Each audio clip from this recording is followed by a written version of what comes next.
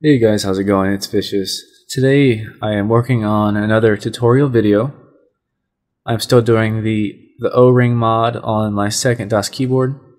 And when I did the first one, I didn't know if I was going to pull off the stabilized keys or not, because it can be a dangerous process if you don't know what you're doing. But I took the chance and I found it really wasn't too difficult.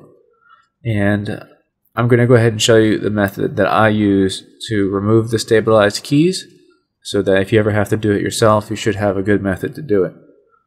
So I'm trying to stay out of the camera the best as I can, but we'll see how it looks when I put it all together. First things first, I'm going to do the spacebar because it'll be the easiest to see. It's also the easiest to do, so you might want to practice with that one. I'm going to go ahead and pull off all the keys around it just to make this a little bit easier.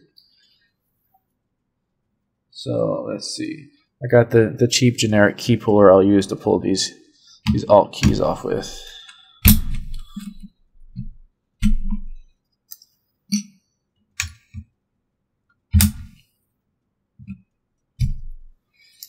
For the space bar though, I'm actually going to use my self-fashioned pullers because I can get to both sides of it.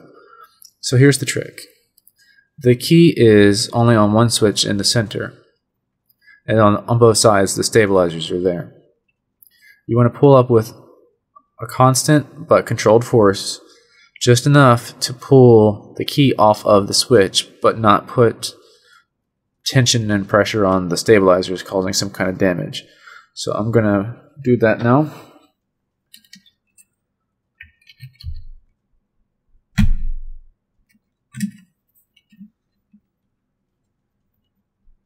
That was it. It really didn't take a whole lot of force there.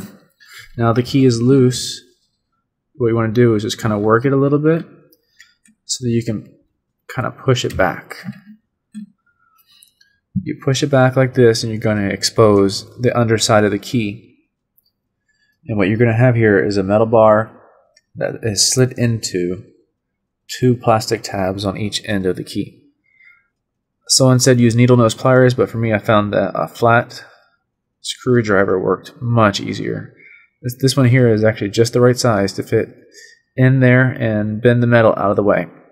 Now what I'm going to be doing is I'm going to be pushing on the key one way and prying on the metal bar the other way just to get enough clearance to remove the metal bar out of the stabilizer and remove the key. I'm going to be kind of twisting the screwdriver a little bit to make sure that I'm prying at an angle as much as possible and not just pulling on the bar. I'm gonna have to navigate around here and try and do this and still have it on camera.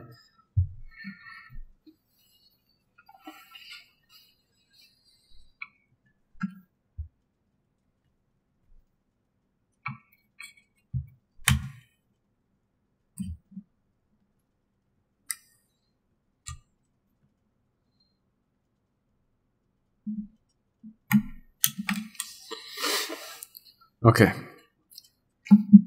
got it removed. Now I'm just going to slide the key the opposite direction, and voila. The plastic stabilizers right here, both sides, unaffected. The metal stabilizer bars here are switches in the middle. To put it back on, you just do the reverse. You're going to slide it on, and actually I'll just go ahead and do it. I'll just show you. Put my O-ring on here.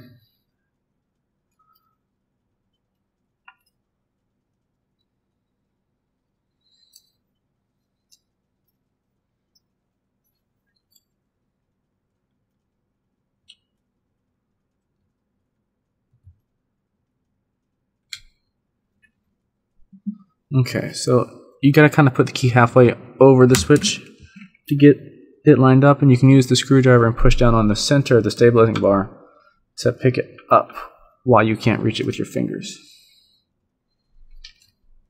And again, I'm gonna have to kind of get in front of the camera to do this. Oh, and I got a little bit of the grease on my hand too.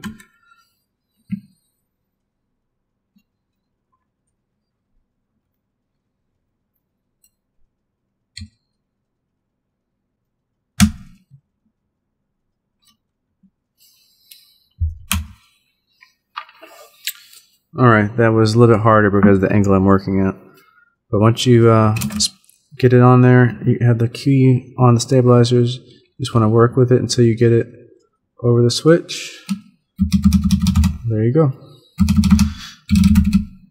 When you're doing the enter key, shift key, and the others, it's much easier if you make sure you remove the keys in front and beside it to make it easier on yourself. So if you have to remove your stabilized keys off of the DOS and any other keyboard model that shares the same kind of stabilizer, now you know how to do it, and I hope you have good luck.